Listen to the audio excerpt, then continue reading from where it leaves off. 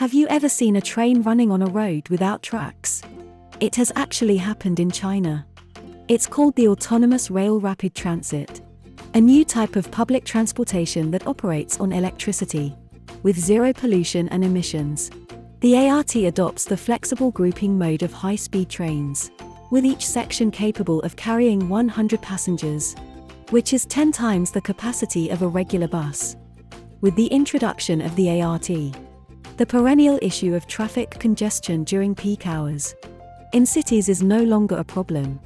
Equipped with a fully automated driving system and utilizing virtual track following control technology, the ART identifies virtual track routes on the road through onboard sensors, resembling surface traffic lines, through active safety control, onboard signal control and machine vision.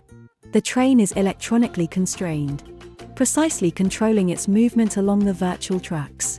To achieve intelligent operation, the ART system was first launched in 2017 and has been tested effective in soothing traffic congestion in Chengdu of China.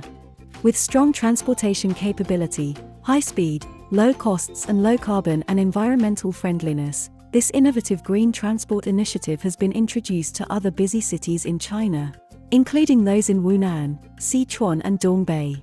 It is believed that ART would be able to offer a sustainable, innovative, and safe transport choice that would have a major impact on managing China's carbon footprint.